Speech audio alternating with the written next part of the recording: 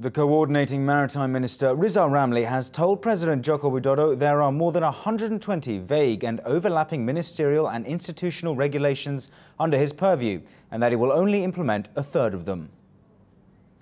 Rizal says dwelling time is one area where regulations are overlapping. He also says there are indications of the authorities ignoring the problem. Port dwelling times have become the subject of a widening corruption scandal. Rizal also says there are regulations that are no longer relevant and regulations that are unnecessary, some possibly intentionally designed to facilitate a culture of bribery. He also says he won't hesitate to fire officials involved in the misappropriation of funds and power abuse over the dwelling time scandal. Ada dua kategori, jadi menteri yang lalu bikin peraturan menteri untuk import. Menteri yang baru bikin, dia nggak delete yang lama gitu. Ada juga memang sengaja, supaya semakin sulit.